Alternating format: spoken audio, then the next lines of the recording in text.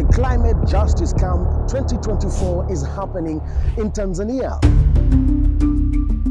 Why are 300 young climate leaders from across the world gathering here? Because sub-Saharan Africa faces huge impacts from extreme weather such as heat waves, floods, and more, but has done very little to contribute to it. Let's break down how the climate crisis is affecting communities in the region. Devastating floods are destroying homes and disrupting essential services. Rising temperatures are causing frequent and intense heat waves, leading to droughts that strain water resources and cause major food and water insecurities. As extreme weather forces people to leave their homes, leading to displacement and social challenges. Rising sea levels threaten coastal communities, causing erosion, saltwater intrusion, and vulnerability of coastal areas. But youth are stepping up, crafting innovative solutions and demanding action. At the Climate Justice Camp, they'll unite, share their struggles, and push for real change. Share this video and support young people from across the world